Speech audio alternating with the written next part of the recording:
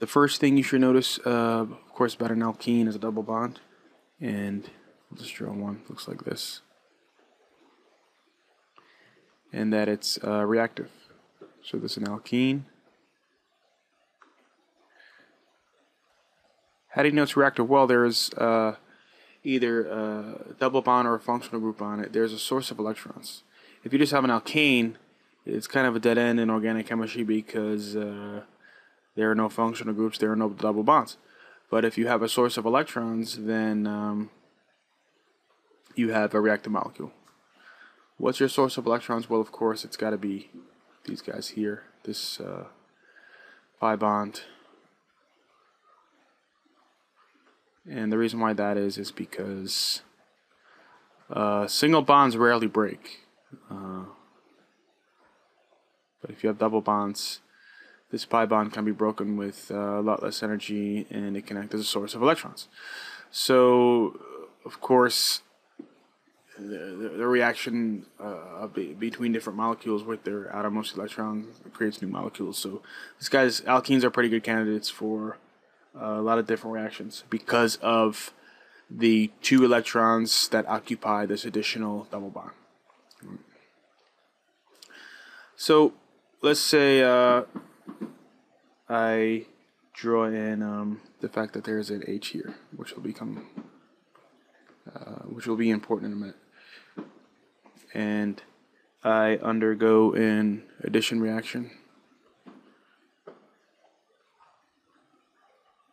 with this alkene by adding HBr. If you're ever stuck in a reaction, if you're not sure what to do, well, we know that there's a double bond here, so that's our source of electrons. So anytime you have a source of electrons acting on something else, it's probably going to be our nucleophile. So let's say that these are nucleophilic. Okay. And this will probably, of course, going to be our electrophile. What makes this molecule or part of the molecule behave as an electrophile or become electrophilic? Well, we know that that is, by definition, electrophile is electron deficient. So, is there anything that can make this, or is there anything that's slightly electron deficient here?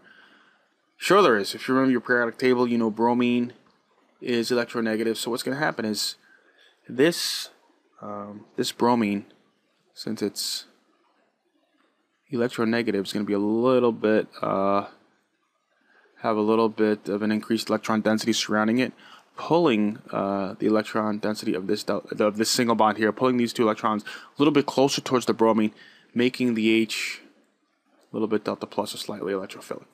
So this double bond is going to act on the hydrogen, because it's always, again, in chemistry, it's always about minuses moving to pluses. So with that, let's draw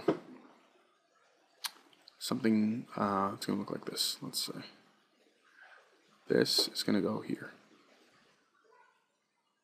And then the electrons from this double bond are going to push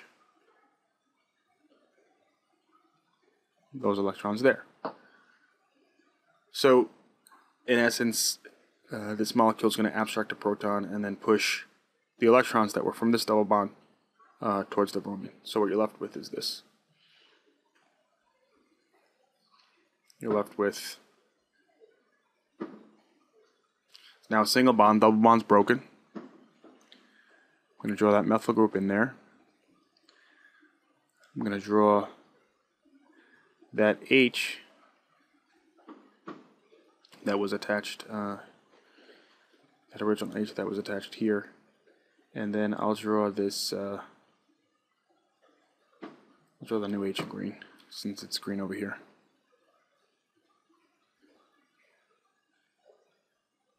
There. Now, these two electrons from this double bond actually broke away to form a bond with this hydrogen here, right? That's what we have here.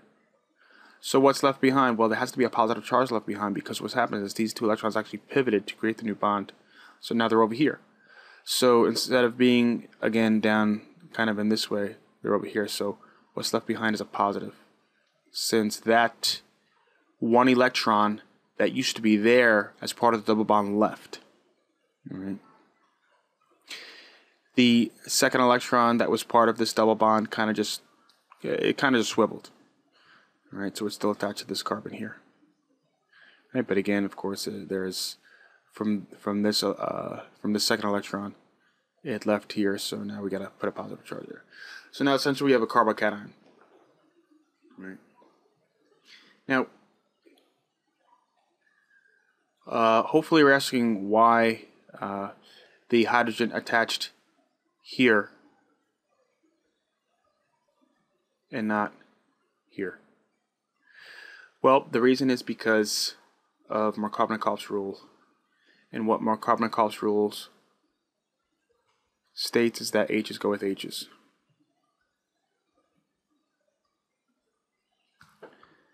H's go with H's. So since there were more hydrogens attached to this carbon here, this H is going to want to go to attach to this carbon. So now we have an additional hydrogen here. And the reason is because when you have this sort of, I guess I can call it like an intermediate compound, it forms a carbocation which is more stable because instead of a hydrogen attached to this carbon, we have another methyl group. And of course we know that this becomes a tertiary carbocation which is stable. Tertiary carbocations are more stable than if we were to put to make a secondary carbocation, putting the positive charge here. And the reason why that is because alkyl groups are electron donating groups, and they help to kind of push through an inductive effect. There's kind of a pushing towards this positive charge, helping to stabilize it.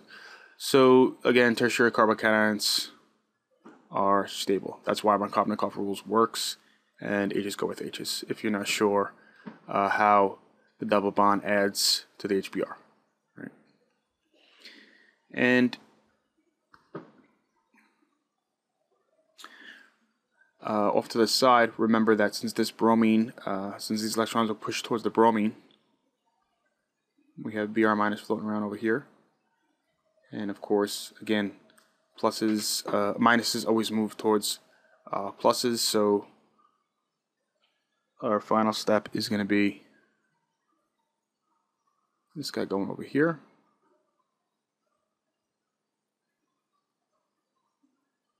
So it's supposed to be an arrow. And what we're finally left with is